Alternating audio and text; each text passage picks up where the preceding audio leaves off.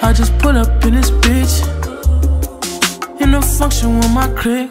I stay in the back. Think they on my hip. Fucking in the back. I stay with a bitch. So, ladies and gentlemen, welcome to the, I won't tell you what floor.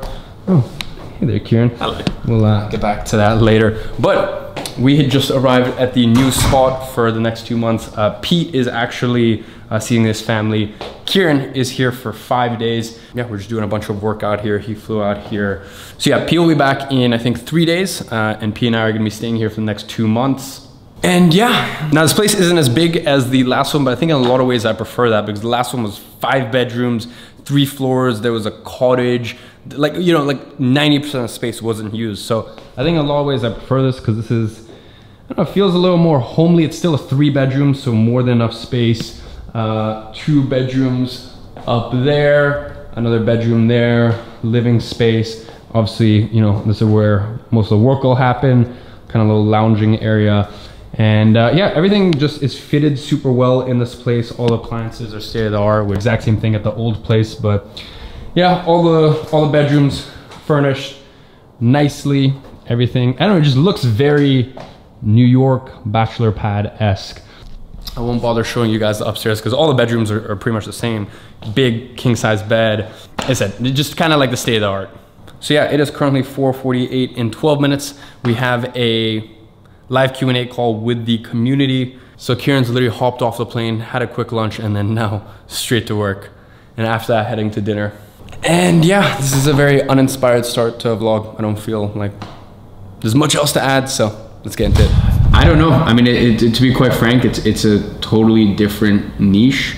It's not something that's cheap. Do they have some sort of sales process? Like what is the goal you're optimizing for? Because quite clearly, you're not going to be running ads and then at the end they're putting their in their credit card information for something that costs 10,000 USD. So what are you optimizing for? Are you optimizing for calls booked? That's it. You always need to be looking at a number that you are held accountable to and that you're optimizing for. So your KPI that you're optimizing for isn't CPA, it's CPL. And in order for you to understand the upper thresholds of how much you can spend per lead, you need to know, once you pass the baton over, what closing percentage do they have? You know, because that tells you, you know, as I said, if it's 800, if they can spend 800 to acquire, if, you know, they only have a 10% close percentage, you want, you know, you're going to want a margin of safety. You know, let's say it's 10%, then technically you can spend 80 per lead. But as I said, you want a little margin of safety. So I'd say $70 per lead at that point. Or if it's 25%, then obviously it's 200 is the upper threshold where you can spend per lead. But once again, you want a margin of safety. So let's say $180 per lead. So do you see what I'm saying here? Yeah, so write long form copy based on that. And that's what I would do. Now in terms of a targeting, I'm not sure. In terms of demographics, as I said, 24 to 34. And in terms of actual the interest targeting, behavioral targeting, I'm not sure. It would take me a little while to think about that, but hopefully that points you in the right direction. And as I said, in terms of the copy, do long form and just make it human to human, not like all these other just horrendous university ads where it's like, I don't know, the university are among some of the worst advertisers on earth. It's actually the funniest shit ever. So just make it human. And as I said, you explain what the main benefit is right there. So, ladies and gentlemen, just finished up a live Q&A call and basically I kind of hid the suitcases on the side because I wanted to look all presentable and whatnot. But yeah, the place is a mess, so that's that. Kieran has brought me a lot of goodies. I don't know why the hell you brought me my watch case when you literally brought me one watch, but he went ahead and brought me my Hulk. I picked this up, I think probably around 4 months ago, and I've worn it maybe 4 times. Jamie, my friend Jamie who works at Rolex, always makes fun of me. He says that I just don't wear a watch unless it's like one of my gold pieces or my Patek. By the way, my Patek, my Nautilus, I wanted Kieran to bring, and he refused to bring it because he said it was dumb wearing a 60,000 pound watch. Or actually I think market value is around 55,000. Watch market's kind of taken a 15-20% nosedive in the last 4 or 5 months actually. But anyways, my point is, I wanted to wear the Nautilus, but he said that would be idiotic because I would get my arm chopped off in Cape Town. First of all, I've been here a month, it's a lot safer than you would imagine. Second, I think this is more, like everyone knows what Submariner is, no one knows here what a Nautilus is.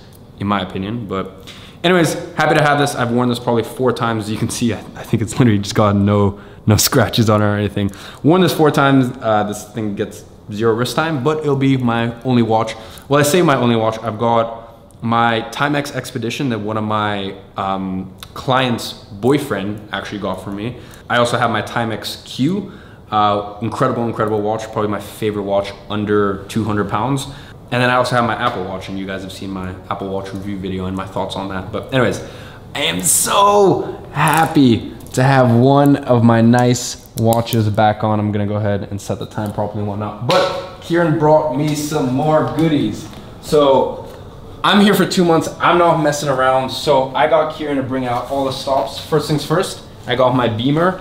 Now, I really don't want to get into detail what this thing is, but I can just tell you that REM sleep and deep sleep, this accounts for, this gets me, and I have the data to back it up obviously with my Oura Ring, this gets me around 25% more REM and deep sleep. I get around 2 hours REM and 2 hours deep on average a night without this thing, and kind of, you know, with my sleepy time tea, making sure that I'm following my routine and whatnot.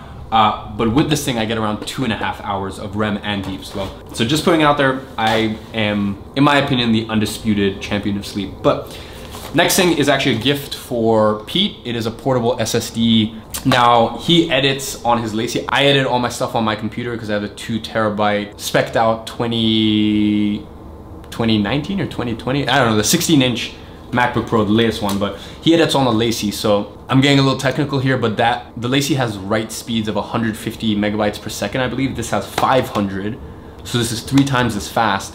And he's editing 4K, for example, like this 4K footage. The computer, I believe, has the write speeds of 1.5 or 2 gigs. So obviously the fastest thing to do is edit on your computer, but not everyone has the space in order to do so. So yeah, I edit on my computer because it's the fastest thing. Pete edits on his Lacy, which as I said is around probably 1/10 the speed of the computer. This pretty much is all you need if you're editing 4K footage. So yeah, that is that. Let's move on to the next thing. This is just a little cable for my Blue Yeti, which I forgot to bring. I got Kieran to bring me my sleepy time tea. Now, any of you guys having trouble with sleep, go ahead and get this. It is the Sweet Dreams from T2. This is, what is this? Okay, this is some Chanel, I think. I had someone actually ask me on one of my Q&As, what do I use? And trust me, gents, this is the best. Actually, no. Shit, everyone's gonna smell like me, but trust me, like, I've tried a bunch of different clones out there. This isn't as musky as a Tom Ford Tuscan Leather, but it's also not as sweet as a Hollister. It's still pretty musky, so you're not smelling like a girl, and you're also not smelling like a 60-year-old, I was gonna say is that too much? Should I cut that out? Can't say that. Can't say that? No. Are you sure? You can't say that, no. Are you sure? Yes, it's general, you can't say just no, just. And it's also not a 20-pound cologne, but it's also not, you know, Clive Christian territory. So all in all, I tried to find this thing here. They said it was, in their own words, too expensive. So yeah, they didn't stock this, so I got Kieran to bring this over. Go ahead and give everyone your discount code. I wish I had one. Next thing is, oh, I've missed these babies. This isn't actually the company that makes them. And I've had a ton of people ask me what company makes them, and I'm not gonna tell you. The reason I'm not gonna tell you is because I actually used to use these, and they're like 35 pounds. They're a little flimsy though, and everyone started wearing them. And guys, to be honest, there's certain stuff with my style that I like to keep my style, but these are my blue light blockers. I've missed these so much. I haven't had any blue light blockers out here. Kindle, don't tell Pete, but I guess he'll see this in editing. Actually, he'll already have it by now, but this is a gift for him. This is my Amex, which obviously I'm not gonna show you, but my Amex Gold card, as you guys know, I think I mentioned on another video, I'm just gonna sit down. I think I mentioned in another video that I have a platinum card for the business. This is a gold card for me personally to build out my credit. So that goes there.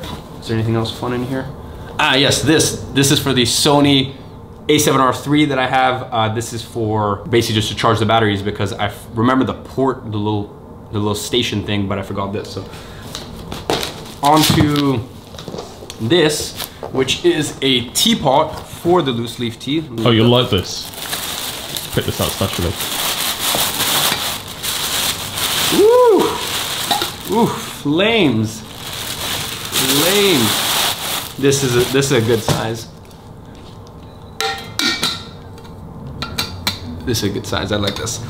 Do you want to rifle through my luggage? Deep heat patches. Flyknits. They're quite cool. I do like flyknits. Yeah, I have a pair of those. Some lidocaine. What does that do? Swiss Army knife. So, little story about his Swiss Army knife.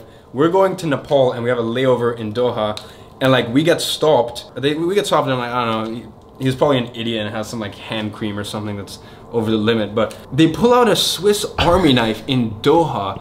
And they're like, sir, you know you're not allowed this, because this thing's like a proper weapon. His Swiss Army knife, and they're like, sir, and at this point I'm like, and then they were like, sir, can you stay here? And at this point I'm like, oh shit, Kieran's not joining us in Nepal. Like I mean, look at this thing. This is a proper weapon. I'm like, at this point I genuinely thought, I was like, okay, you know, we're going to Nepal without Kieran. They come back and they're like, sir, we're gonna have to confiscate this. I was expecting confiscate this and confiscate your liberty. So yeah, it turns out they just took it away. And the funniest thing is when we got to Nepal, he had another one. So that's this. So I don't know why you carry around so many Swiss Army knives, but I'll show you this. Wow, if only you had something to open it.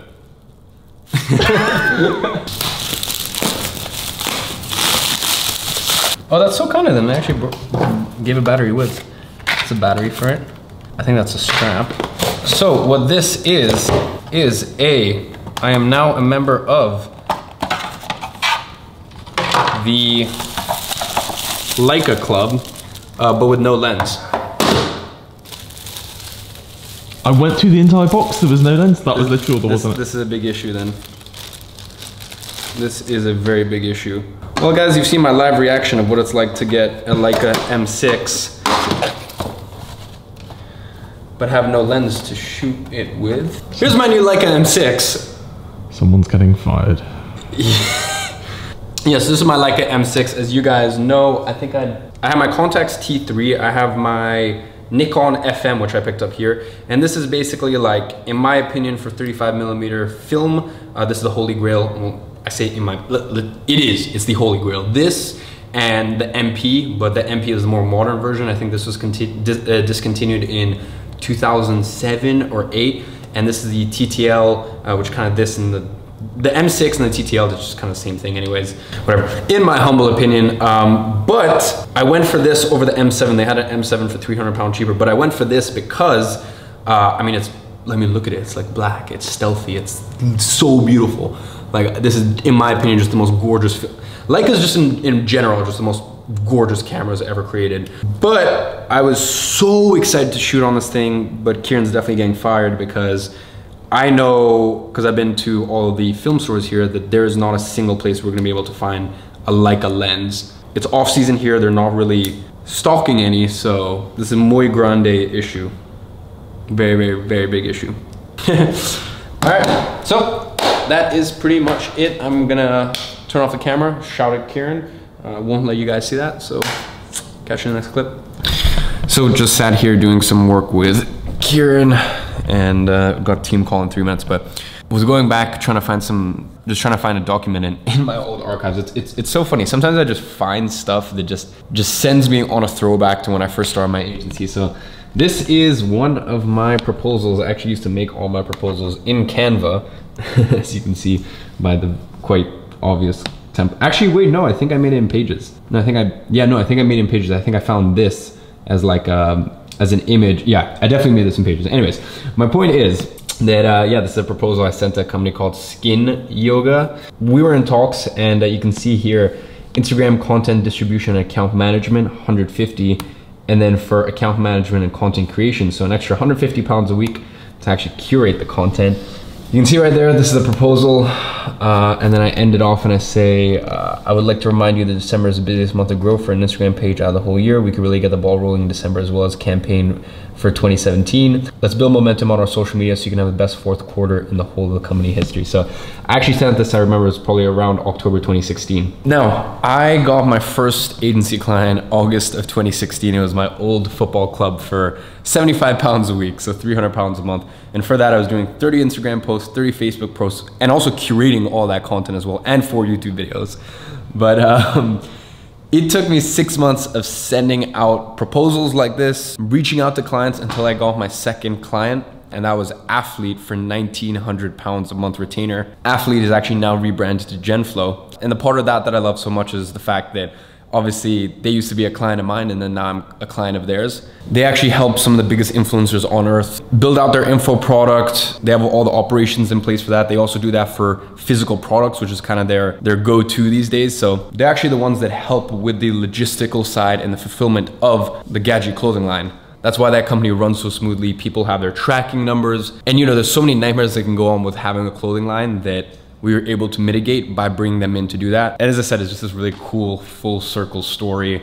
Sean, who's the CEO and founder, just so much respect for that guy. We would spend a lot of time together, and as I said, just so much respect for that guy. One of the best businessmen I've ever met in my entire life, and I've met a lot. So anyways, the point of just showing you guys this is like, first of all, for me, because it's kind of special to look back at this, this is 3.5 years ago. This year will be my 4th anniversary of signing my first agency client. I've been in this game a decent amount of time. I've been through every single trial, every single tribulation. I've had a creative agency. I've had a blend, sort of a full service agency. Now I have just an advertising agency. I've fallen, I've scraped my knees. I've kind of been through the ringer. And all I can say is for those of you guys right now who are trying to get your first client, or maybe you have one client, or things are just getting a little tough, like trust me, that wasn't enjoyable. Sending out these proposals and just getting no response and having deals fall through, like that was excruciating for me at the beginning. But now 3.5 years later, being able to look at stuff like that is just, yeah, it just puts the biggest smile on my face. So guys, just about to hop on a call with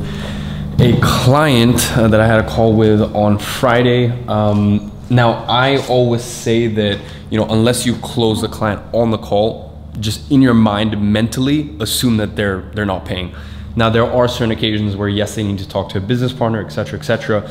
And for those of you guys in agency incubator, you guys know the way that I actually circumvent that, and you guys know that if there's a business partner involved, the way that I navigate it and make sure that it's still pretty much a close, even if one business partner is bought in and the other one obviously has no idea of the service. But nonetheless, I still like to assume that unless you close on the call, they're not closing as a client, but just have a 15-minute follow-up call with a client that I came to an agreement with on Friday for 5,200 pounds, which I think is around $6,500 per month. So I have the follow-up call now with all 3 of the business partners. There was only 2 present last time. And what I will say is that both other business partners said that even if the other business partner said no, they just override his decision and do it either way because they were that bought in. So I'm gonna go ahead and say I'm 80% sure that this is a close. But as I said, in my mind, there's always that air of unless they close on the call, it's not happening. Anyways, let's hop on the call. Let's bill them that first payment of 5,200 pounds, send them the onboarding link for the agency, and yeah, lock in another client. I'm tired. I don't think you understand how tired I am. I do. We have the exact same sleep score. With Dre, right? You sent over the video. So we actually talked to Dre last night. We went ahead and spoke with him about everything we'll be doing. He didn't have time to look at the call, but we went ahead and broke down everything you'll be doing. He sounded really ecstatic about getting you started, about, you know, making everything happen. We did have a couple of other offers from other competitors that were, you know, cheaper, but there's a reason you charge so much. I mean, it's pretty obvious. And so like the best, like in our industry, the best isn't always the cheapest, right? Like maybe if you're buying a bottle of water, it might be better to go with the cheaper option. But when it comes to a service, it's typically better to pay for more. So yeah, I mean, why? What phone do you guys have? I got an iPhone XS. Yeah, 10. Yeah, well, iPhone, I mean, we all know iPhones are pretty damn expensive. My question is, you know, why didn't you guys buy a Nokia? Yeah. Exactly that. So yeah, I can't agree with you more there. No, so I mean, the way it works is obviously, well, first of all, you know, welcome to IAG Media. Very excited to work with you guys. So obviously today we'll go ahead and we'll process the payment, and I'll send you guys the onboarding link. Like, are you running ads in that format, or are you just going to be running copy, or what? So so yeah, you have to have a photo. So even if you look at my stuff, it's 90% photo text based. Like we've gotten the best results for our clients with just photo and text. So I'm under no, I have no doubts that you guys have just a bunch of photos. And you know, the photos don't have to be, you know, shot on a $5,000 A7R III. They can literally be shot with your iPhone. I would doubt that it would cost more than maybe even $50, to be honest, in the first month. So you know, with that being said, you're gang booked in around 40 calls. Awesome. Did you get it? Perfect. And What else? that is it. Stay online. We'll go ahead and process the payment now. Yeah, if you can send it through email.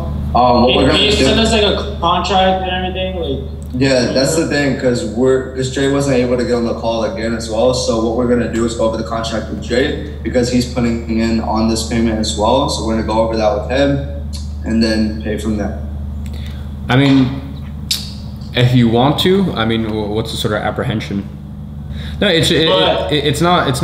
Yeah. You know, I on our first initial call, like I told you guys up front, I was like, hey, look, you mind if I skip the salesy stuff because you guys, yeah, of course, you know, of course. so Nah, we're definitely gonna get on board. We just need, to go over the contract with Dre, so we can, just 'Cause the thing is- process everything. Yeah, Because we're 3, and right now, like we're like we were supposed to be together by today already, but like. My home is in like Palm Beach. He lives like down in Miami, and we're all gonna fly out to New York like today and meet up.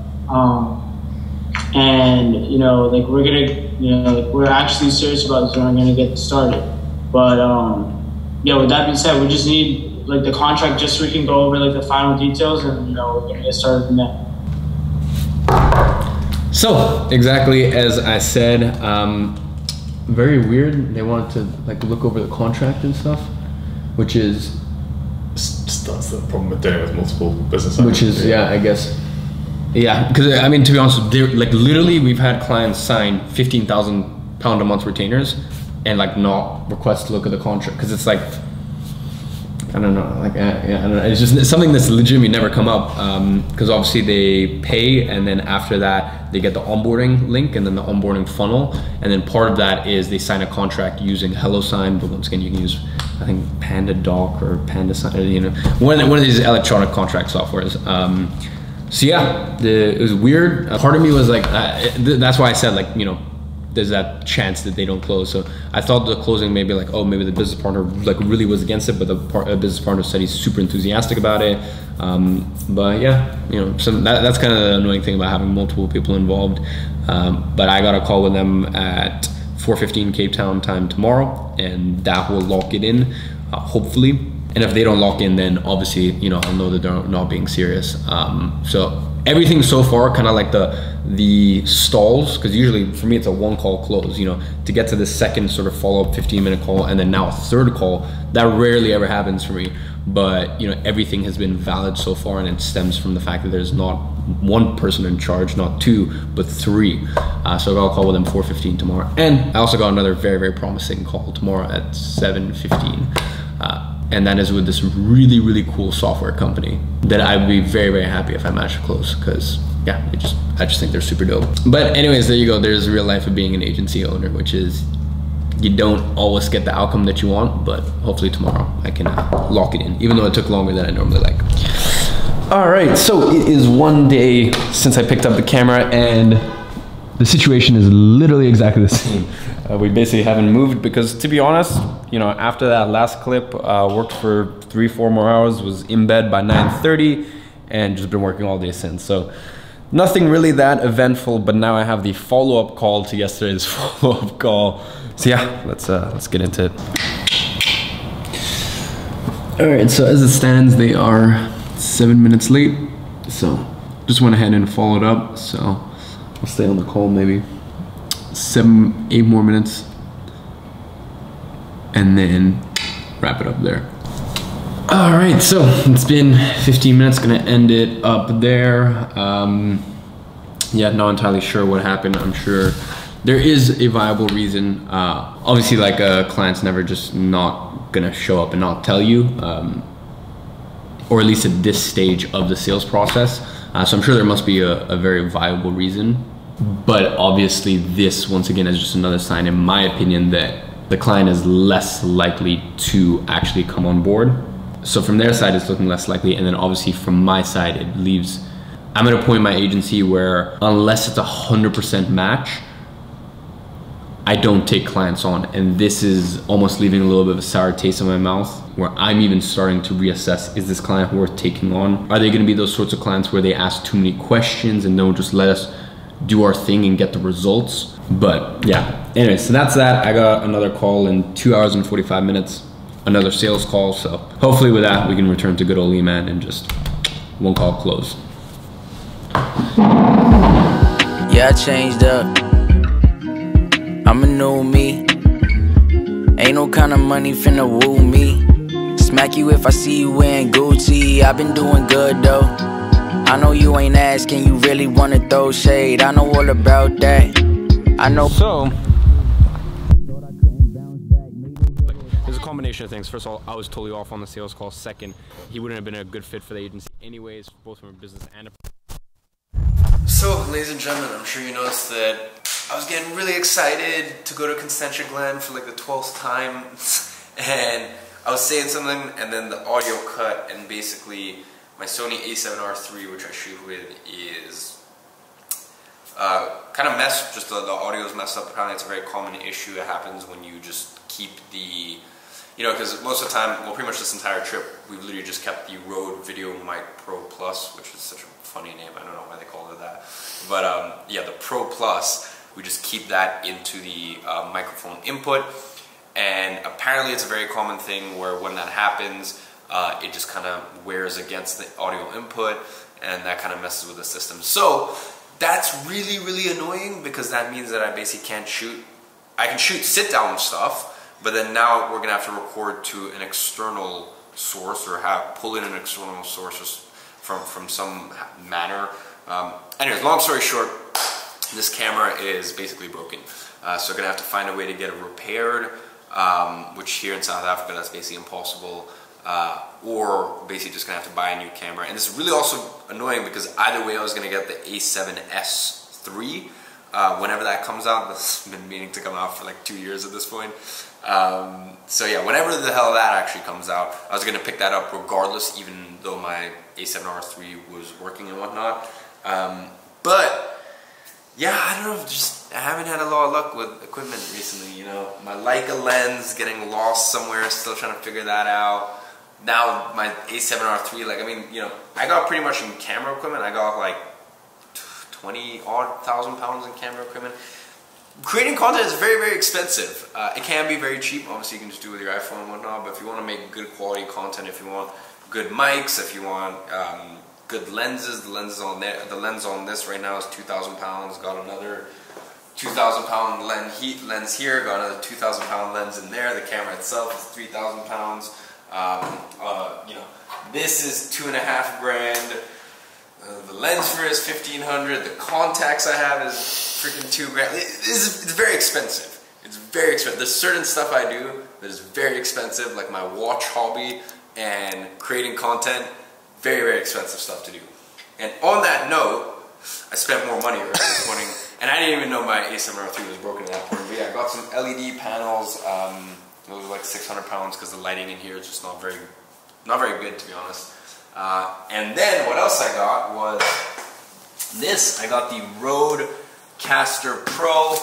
With that, it was like this whole set. It came with like 2 mics, boom pole, and some other stuff. Yeah, some other cables and whatnot.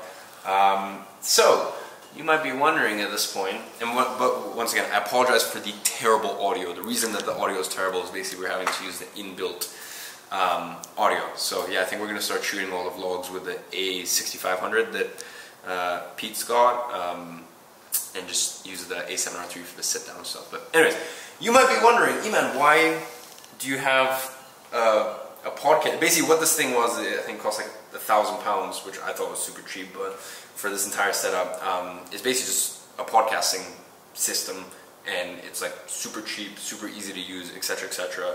And you might be wondering, Iman, why do you have a podcasting system when you don't have a podcast? And you would assume that this would be my leeway into telling you, guys, I'm very proud and very happy to announce the Private Victories podcast. But you'd be wrong, because I'm not announcing it, and it's not happening, or at least yet. Kieran has been all over my dick for like 6 months, probably a year at this point, telling me, start a podcast, start a podcast, start a podcast, start a podcast. And it's just, yeah, it's something that, like, I don't know, I'm thinking it's a distraction. I don't know if I want to do it. I still picked up the set either way, just in case. Slash, to be honest, I just think it's useful to have anyways. Yeah, I left my Rode Podcaster setup in London. So here I just have my Blue Yeti. But I have a system similar to that, obviously not for podcasting. That one's just a USB, so that plugs straight into my computer with the boom and stuff like that. But I left that in London. Anyways, if you guys want me to create a podcast in 2020, let me know. And the reason I've been apprehensive about it is because I don't want to do a podcast in like over Zoom or over Skype. You know, I don't want it to be a remote podcast. I want like a proper studio. Like I'm talking like Impulsive, you know, Logan Paul's podcast. I'm talking Impulsive or True Geordie. If you guys have ever seen the True Geordie podcast, like a legit space, like a studio, and it would be not only myself. It'd be myself and Kieran and a guest, and the guests wouldn't be all to do with digital marketing and whatnot. You know, I want to get on my podcast. I'm thinking like for some of the first few guests, I want to get my friend George. So Jordan, he's a rapper, he's an artist. I want to get him on. I want to get my friend Charlie Fredericks. He was on Love Island 2019. I think that would be like a really funny, interesting podcast. I want to get like some of my friends who own like nightclubs in London. Man, this really just isn't my day, is it? I want to get some of my friends who own like nightclubs in London. I want to get some of my friends who are literally in the hundreds of millions from their real estate portfolios. Like a lot of people that like either just have very interesting stories. I want to get some of my old clients on because it feels like that would be a really interesting perspective. Like this isn't just going to be another digital marketing podcast. Obviously, if I create this podcast, it's going to be the Private Victories podcast. It's always going to be entrepreneurship based. But as I said, I don't want it to just be some other lame podcast. So by the level of enthusiasm that you give me in the comment section, I will decide. If it's a go ahead, then I'm going to go ahead and shoot the first episode here. See if I can get some sort of interesting guest out here. I don't really know who's in South Africa, to be honest. And then if it goes well, then when I'm back in London, then I'll get the first 3-4 guests on for that. So yeah, let me know if it's something you guys want to see. As I said, like if I do it, I want to do it right. And if I do it, I think I'm actually going to get an office in London. Slash, I say an office, but basically I'll get like a 2-3 bedroom apartment and make that into an office. From a legal perspective, just as long as the landlord is informed and whatnot, that's totally fine. So no issues there. But as I said, it will be like a legitimate like podcast studio. I want to do all of the podcasts in person. Kieran and I had this idea for he'd be drinking a glass of his favorite drink, I'd be drinking a glass of my favorite drink, or just that would just kind of be some.